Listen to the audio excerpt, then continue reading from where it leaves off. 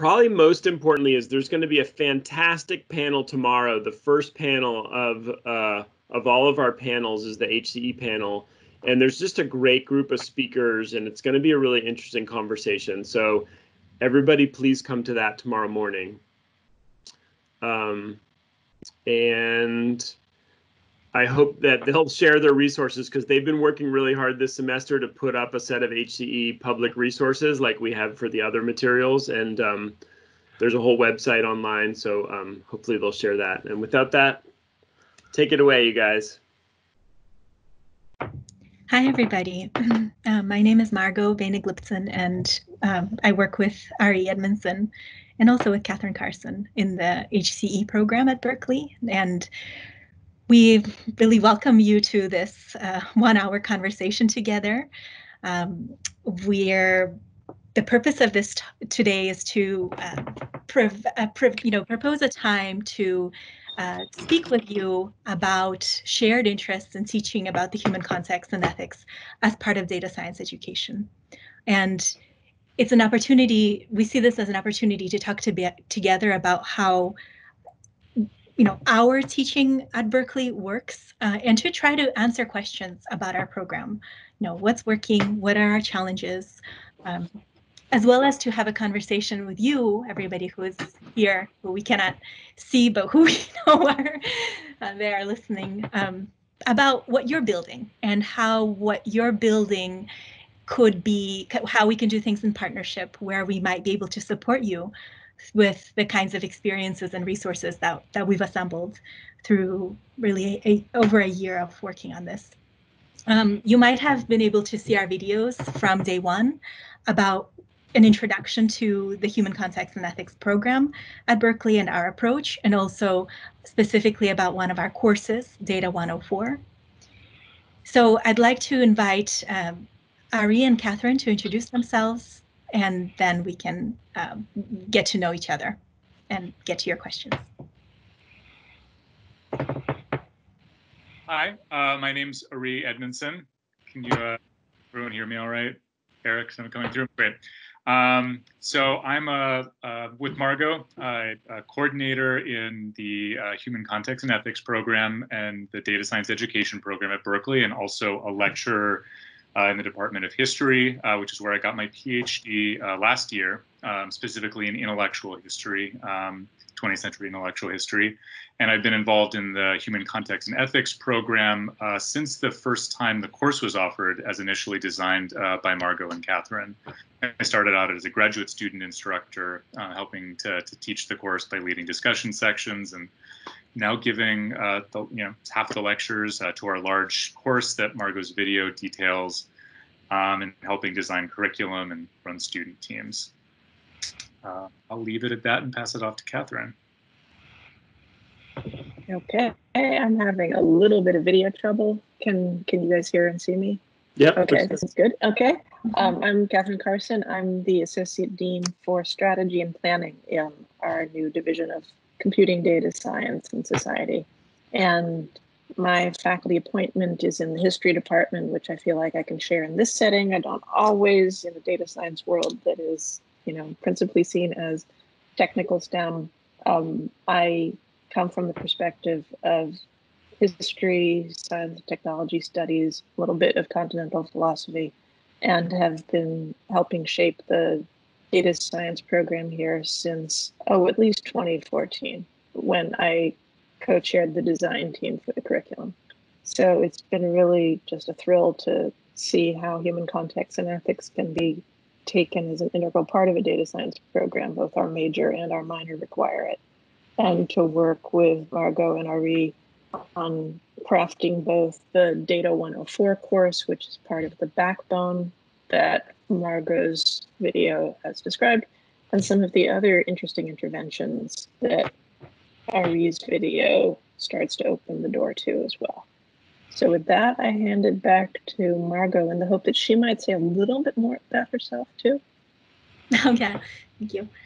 So my background is also in the social sciences. I a combination of different social sciences that all look together at the role of technology in the human condition. So history, philosophy and questions of and science, technology, and society, specifically questions around citizenship and democracy.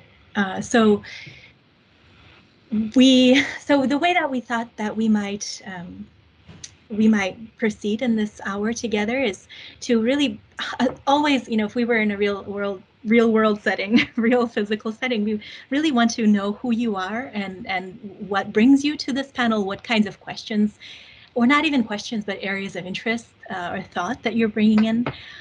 And we have this alternative way to kind of get a little bit at that through a Google Doc, of course, a shared Google Doc, which you'll find a link to it in the Teams section of the interface in the channel conversation there. And if you could put, please, as you've been doing, add your name there. And also, I see that the who's here piece has become a little bit filled out, but the questions that you might have for us today, what topics you'd like to discuss with us today, are not yet there. So we invite you to, in the next few minutes, put something there that's on your mind that we could speak together about, because we'd like this to be about you. We also put there, as you can see, so while I'm talking, please feel free to populate that piece of the spreadsheet, or also you can post things in the chat here, and we'll try to pay attention to the multiple interfaces that we've got going on. And if you have a question, we'd love for you to ask it through your own voice. So that would be our preference. So if you do, please just send a note in chat, and we'll call on you. Okay, so while you're collecting your thoughts about that, there are also some questions about teaching human context and ethics as part of data science education that's really on our mind right now. So these are things that preoccupy us and are going to be part of our work this summer and in the coming year. And perhaps these will be interest to you, so we could just, if there are no questions at the moment, we can begin with that and then see what arises. Okay, all right, so then it will be a three-way conversation with Cathryn and Ari and myself on the topic of online HCE. So we just recently decided that this large 400-person course, Data 104, about which you can watch a video from day one of this workshop, is going to be fully online in the fall. And this is a really big change. Of course, it's a change for any course. And I think all instructors across the board and all universities are feeling the transformation. But there's something particular about teaching HCE that I think is worthwhile talking about because of its relationship to the individual student, to the classroom community, to listening to one another and responding to one another. And it's not that online spaces cannot be an appropriate vehicle for this type of embodied personal learning, but it's clearly is not yet, I think, we're not yet explicit with ourselves and with one another about what it is that HCE learning requires in this beyond the content, in the affective dimension and the risk-taking dimension, and how to get that through an fully online experience. So it's something on our minds. So just throwing up this topic, and I want to see if Ari, Cathryn, if it inspires any thoughts and for you. Yeah, I mean, one of the things I just want to really reinforce that Margot said that's been, I think, a really core part of what's made HCE feel really successful and vital to me at Berkeley, especially as somebody who started as a GSI and therefore getting the really opportunity to interact with students at a different level than I now get to lecturing to 400 plus students at a time, where that distance, even when you're in the room, is already really palpable. Was I got the comments from a lot of students in the couple years that I taught this course, especially the data science majors, that having office hours like with a graduate student instructor who could show them a human face, sort of putting really the human in the human context, was something that they didn't often get, whether it was because it wasn't available or they didn't feel comfortable. So I guess part of what I'm saying is there's really a kind of essential to HCE at Berkeley, a dimension that's not even just strictly about pedagogy, so much as environment, community building, giving students a kind of sense of like office hours as a space where they can come and share their personal life stories, connect how discussions in class relate to personal issues that they're going through, and find that they have a kind of a sympathetic ear. And so for me, a big piece of HCE has been trying to build those spaces of human comfort. And one of the real challenges, and I think we haven't figured out exactly how to do that best, because that comfort is what allows for things like risk taking that Margot mentioned, how to actually translate that into an online environment for the fall. And given that that's not something that I ever got an opportunity to do when I was a GSI, is something that we're certainly thinking a lot about right now. Because one thing that our GSIs told us that sections for the second half of the semester were actually quite successful, but that was already presupposing that they had kind of half of the semester to get to know students in person, to have kind of in-person office hours to gather that kind of familiarity. So recognizing how much that kind of those extracurricular factors are really essential.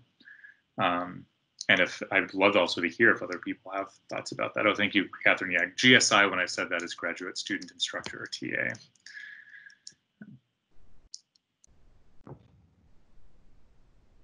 So one of the things that is essentially behind this is when you teach about questions of ethics or ethos or human contexts, it really does open up questions of personal value choices, which then, whether you intend it or not, spills over into a more personal relationship in many cases for the students with their HCE instructors compared to what they may be used to having.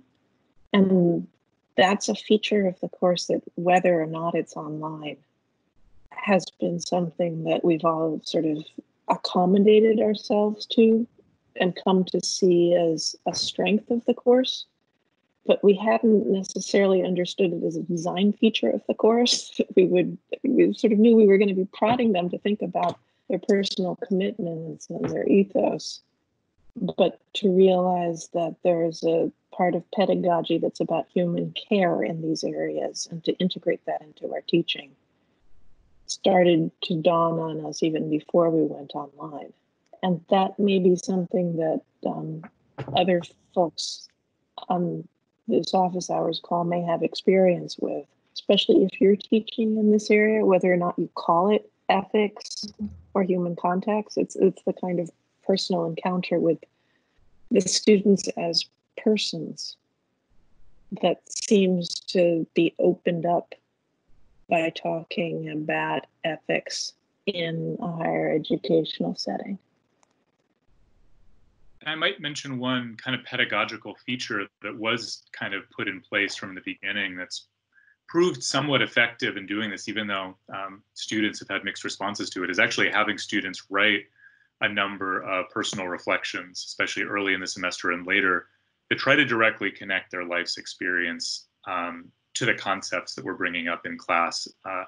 As Cathryn was already, kind of pushing at, we're not telling students what their values should be or what kind of human context and ethics values are.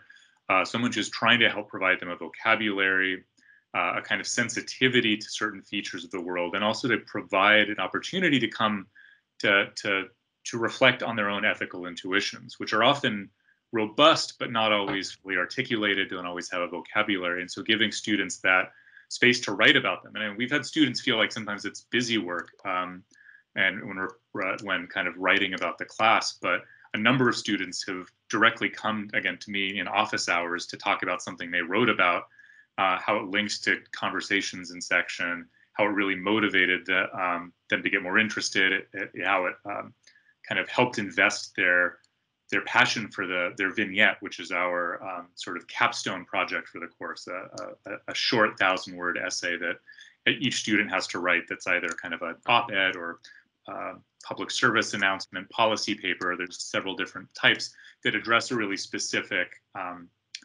issue relating to the human context and ethics of data. And we've been really trying to encourage students to connect those reflections, their personal experiences, to doing that kind of work, so that they can see their own personal links to the extent of their expertise as data scientists in the making. And that's been a particularly powerful place where I've seen a lot of growth take place in this world. So there's an interesting question in the Google Doc from someone who says that they're a finance professor and would like to know how we might merge data science and finance, and specifically asking about this, pointing out that students might be introduced to personal finance and data science concepts early on, and that the process of getting introduction to this allows them to reflect upon, not just learn about finance and personal finance and responsibility in that regard, but also connect them to, and for a way to bring in broader questions about economics in the world and the range of social and human issues that involves. So I think, in a way, the person you are the person who's writing this question is actually kind of answering, providing the answer themselves, and I'd love to have them be able to express their perspective. But it's really wonderful in the way that you propose this might open up this kind of human individual connection to the course material through learning of something technical. And I think that goes, thinking about how to make that connection perhaps would work really, actually that kind of connection would work well in an online through online activities. Perhaps I'm not saying anything particularly clear, so maybe it would be better if the person who wrote this question ask if they'd like to say something about it.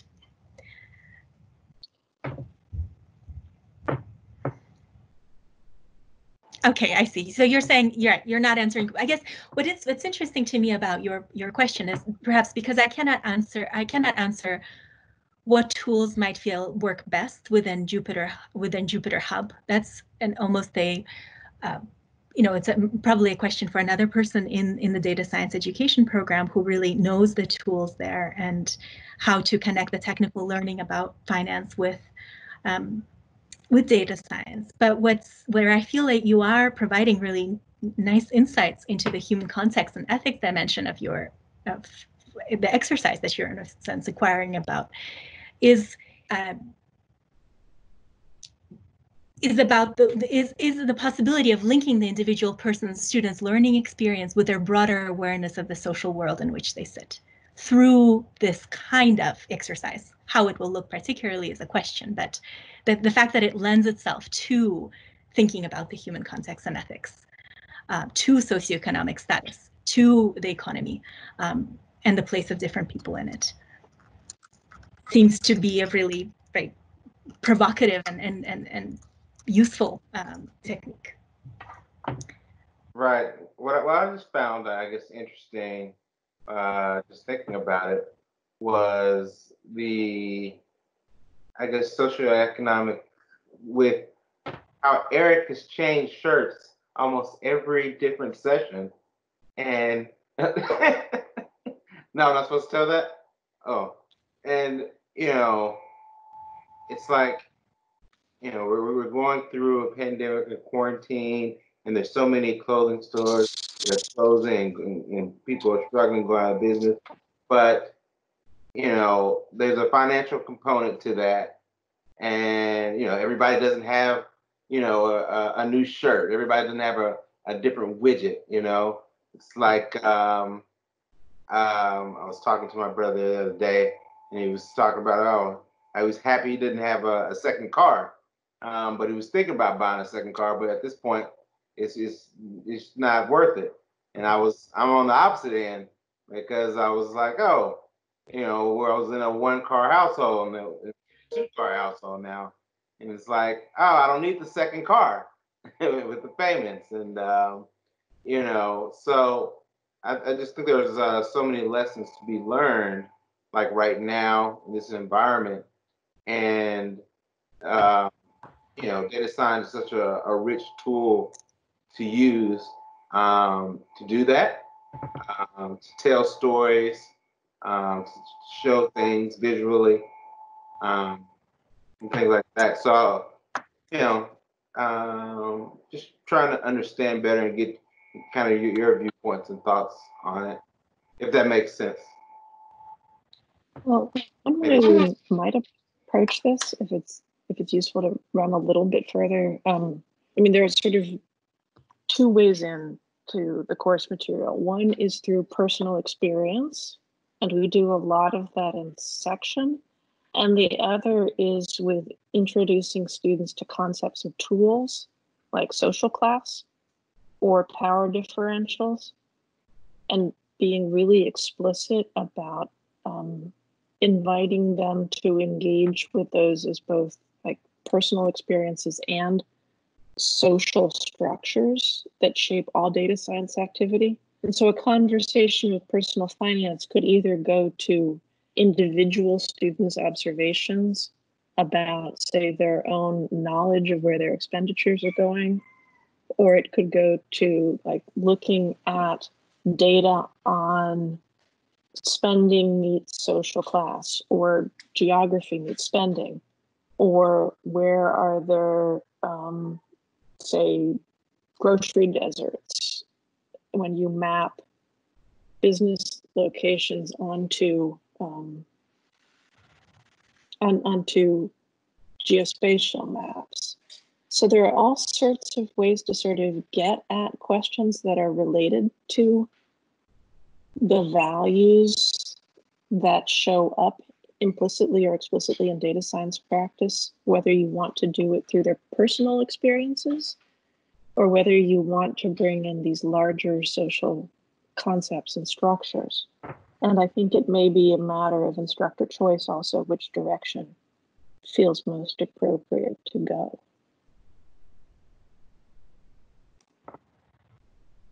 Because socioeconomic status is both like personally experienced, though students may not always have the language to talk about it, and like a fundamental structure of our social world: race, class, gender, disability status, sexuality, all of those things that social scientists and humanists take as like fundamental lenses on the social world show up in every part of data science practice as well. It's probably pretty abstract. Maybe there are simpler ways into this or other questions to take up. No, that's good. I think I was thinking about both of them. My question, I mentioned the personal finance course and an investment finance course. So kind of taking a more of a macro approach with the investment finance course versus personal finance. So I think, thanks. Mm-hmm.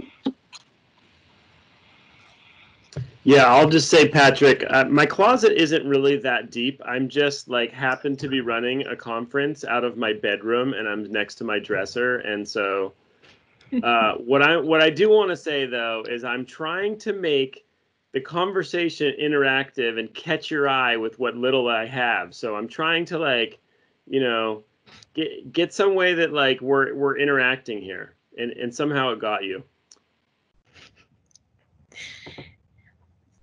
So we have, I see there's a hand, there are some really nice questions also in the doc. I saw this hand earlier on from Richard Weiss. Would you like to? Thanks. Yeah, so I want to, I teach ethics, actually computer ethics, and I'm always looking for interesting cases that engage students. And so I have multiple things to say or questions.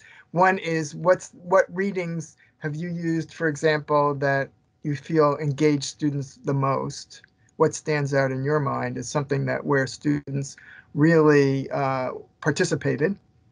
And the second thing is, which I just realized because of, I guess, from the discussion with the last speaker that normally I approach ethics in terms of, we talk about privacy and security and things like that, and that's one of the ways in which I think data science especially comes up in a negative light. Okay, this is a threat to our privacy. But I just realized also that there are many positive ways. In particular, you're talking about the social context and economic factors and how people are impacted by the current pandemic and things like that. Do you have some thoughts about what are the positive ways that we could use data science to address those issues and talk about them with the students and get them to generate ideas? So I'm just going to jump in, and there's a number of really excellent questions that we could spend, I think, a long time parsing through. My initial reaction, in parts, to the last kind of thing about like focusing on negatives versus positives is something we actually, I think, explicitly try to disabuse ourselves of mostly, or avoid framing it as like, here's how data science does something bad, here's how it does something good. A really central framing kind of structure of HCE and our course in particular is the idea of world making and kind of social constructivism more broadly. And so that's looking at how does the world evolving with and transforming with being co-produced along with data technologies and data sciences. And so we try to spend a lot of time getting our students to simply think about the world differently, to experience themselves and their expertise and their place in it as constructive exercises that do something. And whether or not those things are good or bad is not a moot question by any means. We want people to sensitize themselves to the kinds of violences and injustices that take place and look at ways in which data can both, for example, we have a lecture on data witnessing and where Margot talks, so I should let her talk about it a bit more, but talks a bit about ways in which data can be used to, witness by the public to sort of bear witness to either injustices in the world and create means of sort of addressing them by making certain things visible that hadn't yet been visible. So while we're always constantly attuned to places where the public senses issues of violence or a violation of certain mores or norms, in the first instance, we do want to talk about making sense of the world that's being created in and through data science before anything else. So as far as readings, maybe I'll pause there and see what Margot and Cathryn have to say. Yeah, when thinking about your questions of readings, I think rather than picking out individual readings, it's to suggest types of readings that I think students particularly find interesting and are useful pedagogical tools. And this is one of these is historical kind of works that deal with history. So these actually might not be, about, there might not be directly about the present moment. There might not be even about data. They might be broader about history, kind of examples of technology working itself out in different social contexts in the past. So I'm thinking, for example, of Bowker and Starr's book on classification, but also particularly the chapter on apartheid and the use of categories, of the human practice of categorizing and its particular how it worked itself out in a specific context of South Africa in relation to race there. So that's very helpful for them to think about the present day in a way that they can understand issues in those historical moments in a way that's less, at a distance. The history, in part, in this case, gives them an ability to see things that are still with us today and are kind of with us in new and different ways, but kind of give them that distance on the issue so that they can grapple with them more kind of comprehensively. Or Langdon Winner's piece on the role of technology in kind of questions of power and infrastructures more generally, not at all about data, but about other types of technologies. And then they can begin to think about what's similar and different to today, kind of to address Ari's point of how is our present with data have shaped and informed, transformed, rather than just being about, costs and benefits or good and bad. And another set of readings that I think we students really like, and also we aspire them to look for on their own, is to look at primary sources, or to make certain documents into primary sources. So, for instance, Mark Zuckerberg's testimony in front of Congress, we assign students to watch 20 minutes of that testimony, of those many, many hours of testimony, and then get them to apply course and of concepts, topics to that as a primary source. Or to look at something like, Google Selfish Ledger, something that came out a few years ago of Google projecting, imagining what its technology can do for society, and using because there's so much of this, if you will, production of primary source material about the world and data's place in it today, that getting students to take that again distance perspective of seeing it as something that's a product of individual people, a product of history, allows them to practice grappling, reflecting on our present. And just even though we avoided kind of naming specific readings, just one thing to throw out there, in part because it sort of obliquely also touches on Lee Stott's question about relations to industry, is that we also do a number of readings that and have lectures specifically about the history of Silicon Valley, both kind of the political economic dimensions as well as the cultural dimensions. And something I think a lot of students really enjoy are reading some really incredible sort of personal narratives, essays about existing in Silicon Valley, working in the tech sphere, and what that looks like. So Anna Wiener's, what was initially an N+1 essay called Uncanny Valley, it came out as a full book just this January, is a really, it's a great piece about somebody coming from a non-tech background, working initially for a behavioral analytics firm. And our students love that piece. Especially the women, because it highlights gender a lot. That's something that also really brings them in, and it makes some of this stuff feel vital, and makes the idea of what are the sorts of things that you see can expect to see when you enter industry. And that's something at the end of the course we try to get students to imagine: how do you work for change in industry, create some scenarios where they imagine some ethical violation has taken place in their company, and try to get them to really imagine themselves into a company structure and think about how are you, what modes of action are available to you? What are the things that you can do? What kinds of power do you have at any, respective company? So that's only a very partial answer to Lee's question, but also this thing about readings that really connect to students, ones with, that are, data scientists through and through, as well as, the humanities, social science students in the class. Ari, what you're saying just now really connects well to another question in the doc, which is asking about how to engage equally, perhaps, or in different ways, but at the same time, students from more technical training, from computer science, stats, math backgrounds, and students from social sciences and humanities. Like, what are, how to bring this diversity of learners together? Do you want to share any of experiences that we've had with this? Oh, me? Yeah.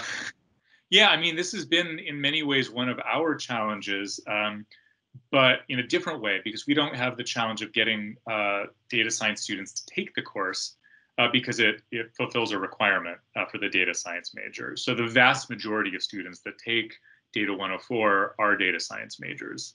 I don't remember what the most recent numbers are, but it's really the vast majority of them, or at least in related disciplines. In some ways, we'd love to get more humanities and social scientists into the class, so that there's kind of a more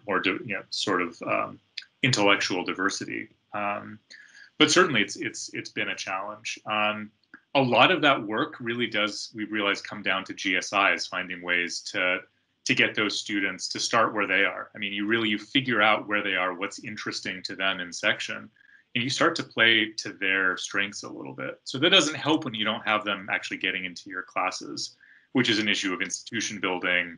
It's an issue of advertising the class, working with the STEM disciplines, with colleagues.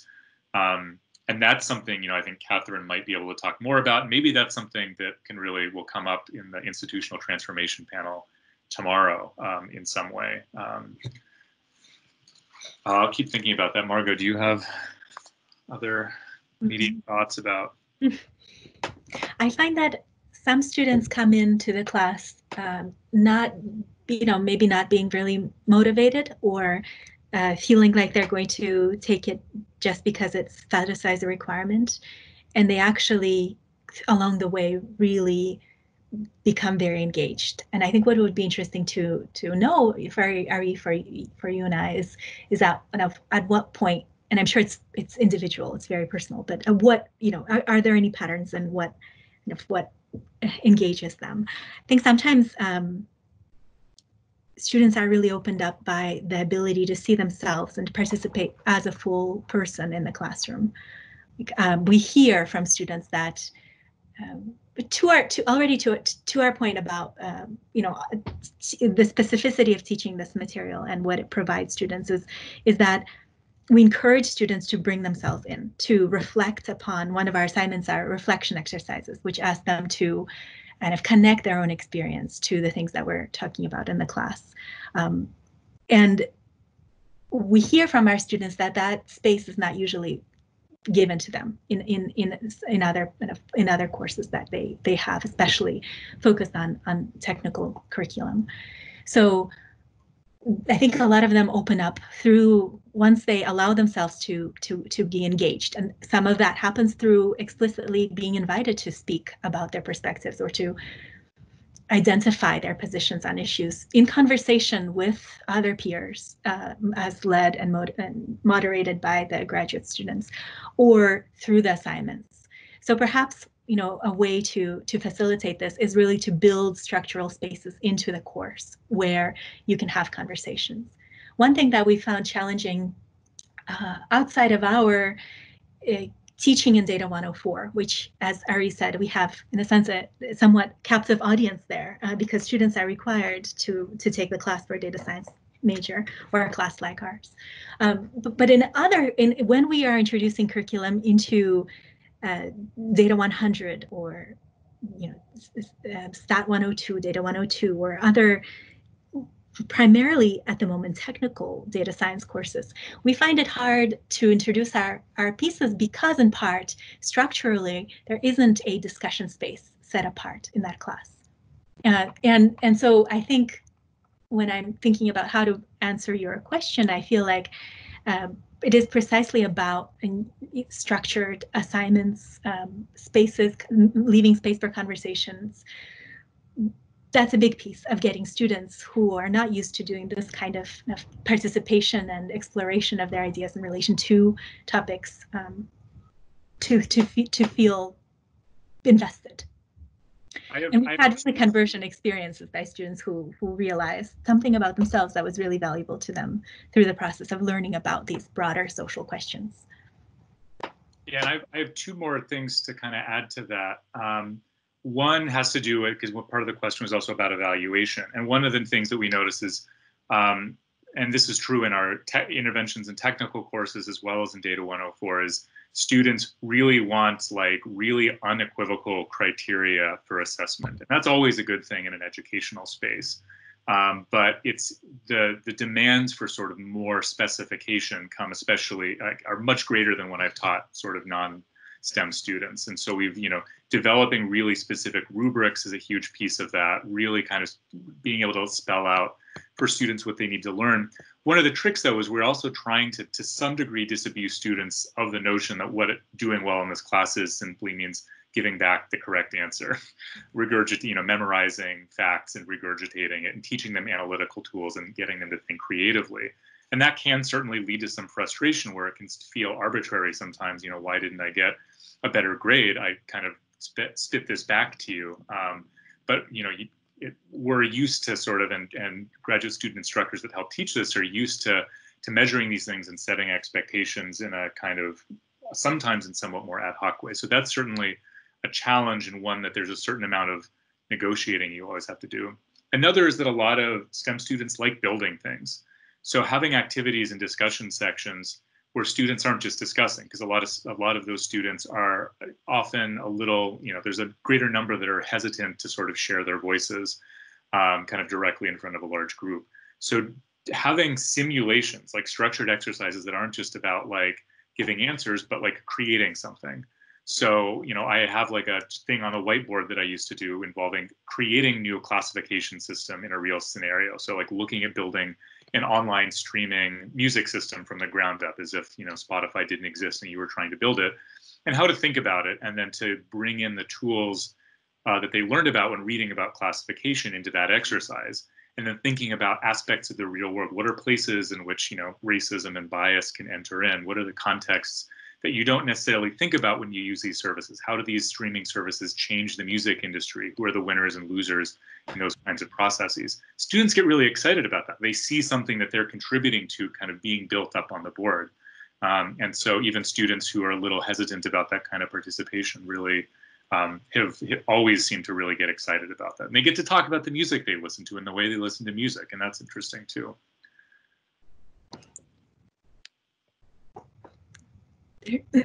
There's a question in the doc from Lee Stott, who says, how do you relate HC back to what the industry is doing with data science and AI ethics?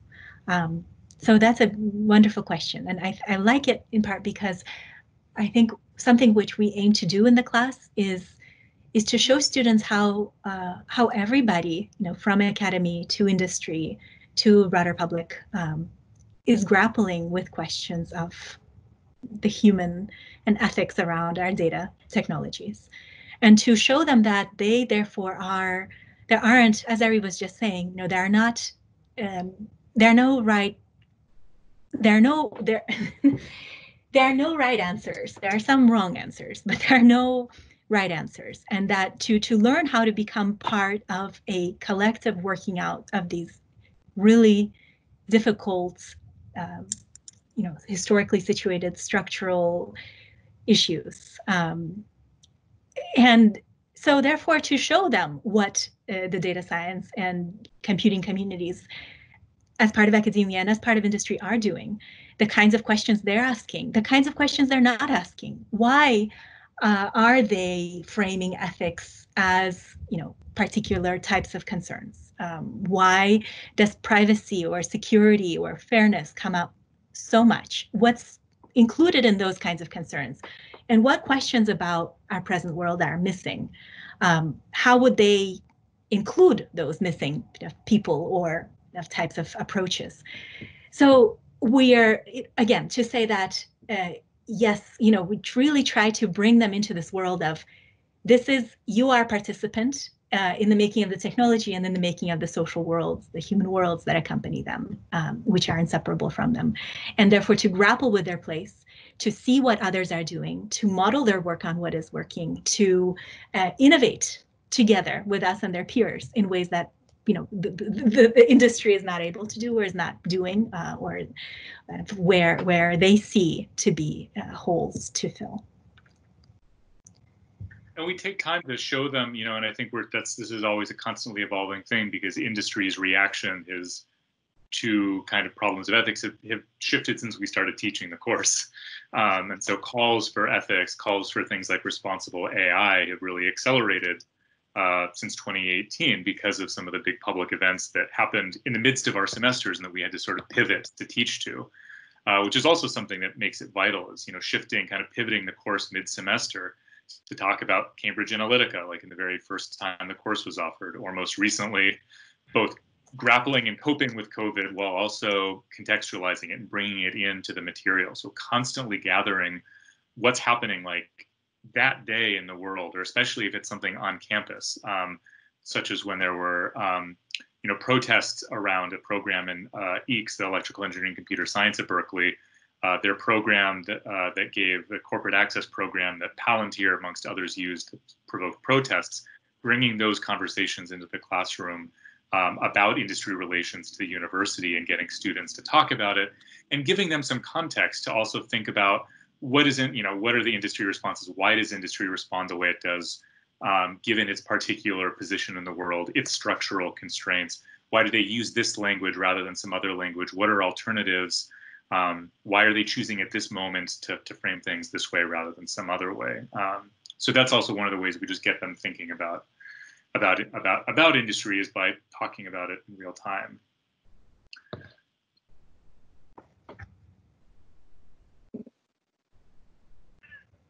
Let's see.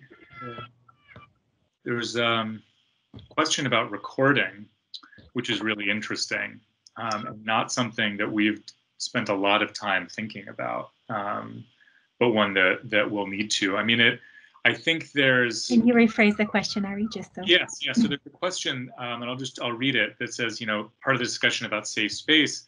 The question is, could we share our thoughts on sort of when to record classes or lab discussions? Because we're encouraged to record them for students who need to attend asynchronously.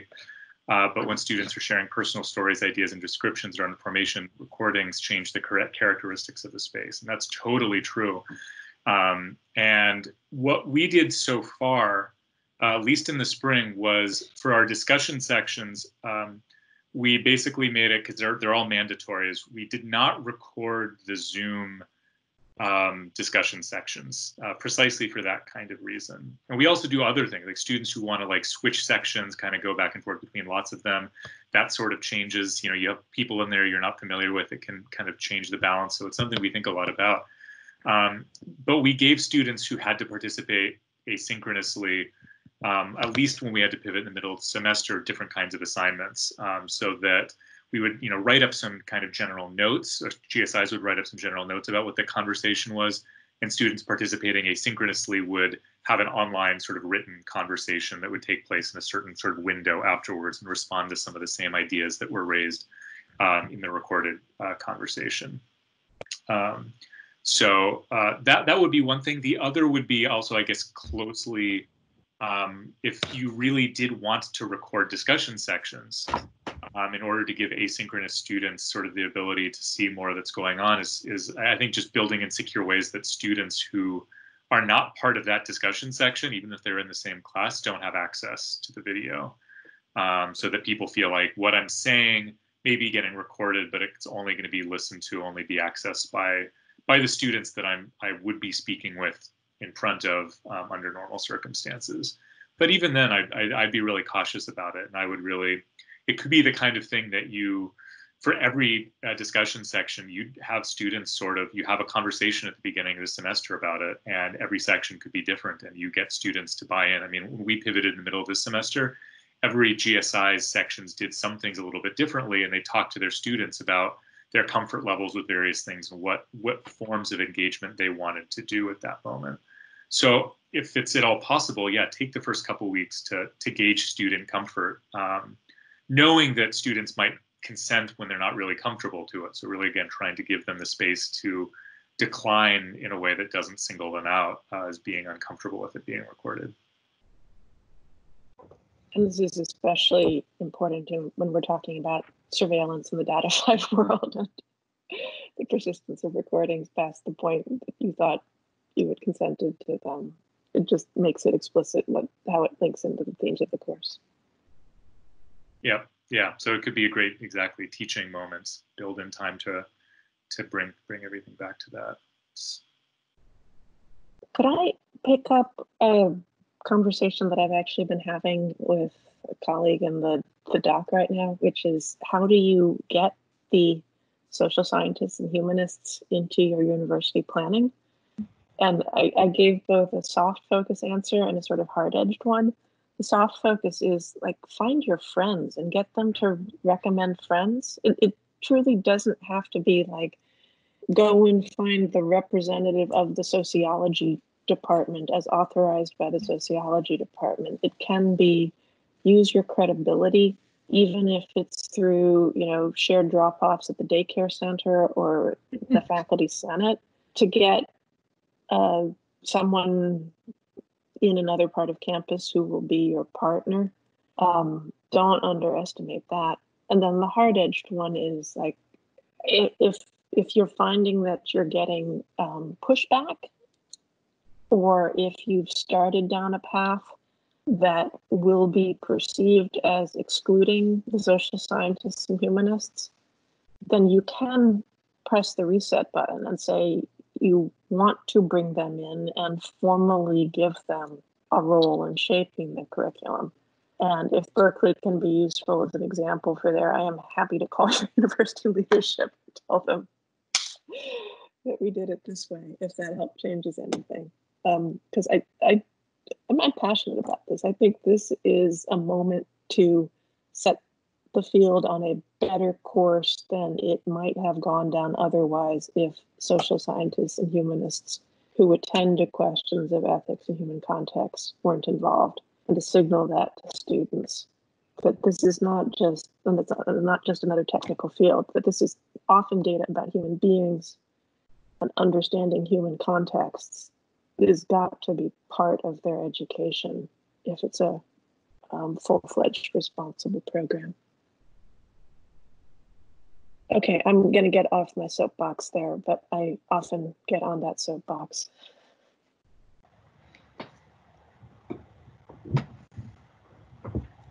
So we have 5 minutes left. Are there? I want to make sure we get, make sure there's no questions that we're not overlooking.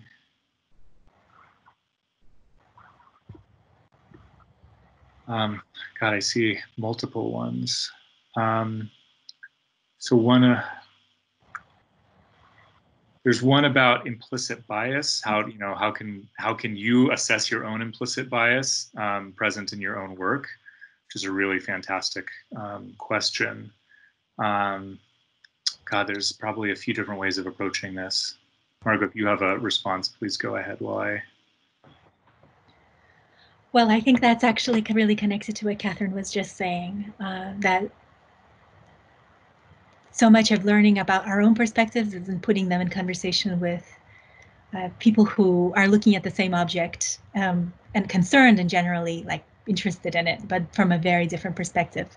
So like bringing, making sure that you are in conversation with people from the humanities and social sciences, and especially those who are, as Cathryn said, perhaps already you have some connection with and can be honest with, and perhaps people who are interested in making that, making the connection across the disciplines and finding common languages. And because a lot of what we talk about a lot of what we teach about in data science is how to work in teams with people who have very different roles and different ways of knowing.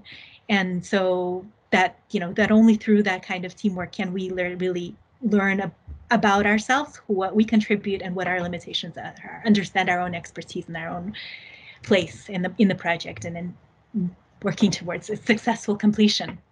So I think the same thing applies to us as teachers and developers of curriculum, and therefore even more critical to have diverse, cognitively and in other ways, diverse teams developing and thinking about the broader worlds in which the technologies sit and which they help to create.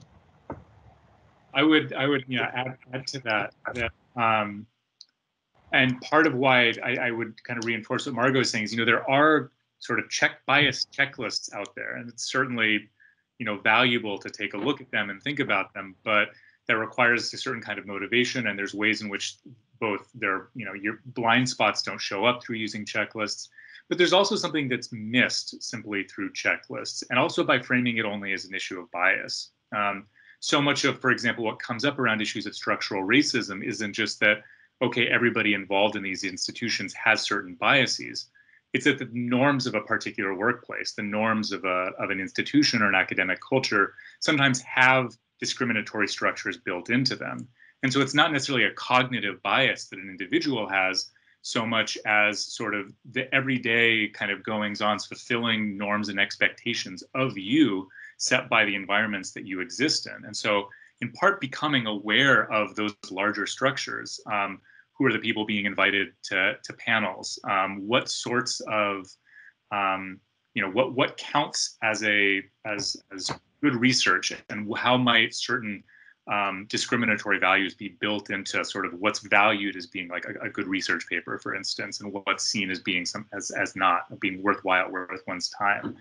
And those things often don't fully fall under, the rubric of bias and wouldn't be noticed otherwise. And so it's a deep training. There's no easy fix. And that's why often, working and collaborating with people who are sensitive to these things and can point them out, and learning how to have those conversations and be receptive when, a criticism is pointed out that maybe doesn't conform to an idea of, preconceived notion of what bias is or should look like. So we have probably less than a minute left in this hour, but I think, as you can all see, we're just at the beginning of a lot of interesting conversations to continue.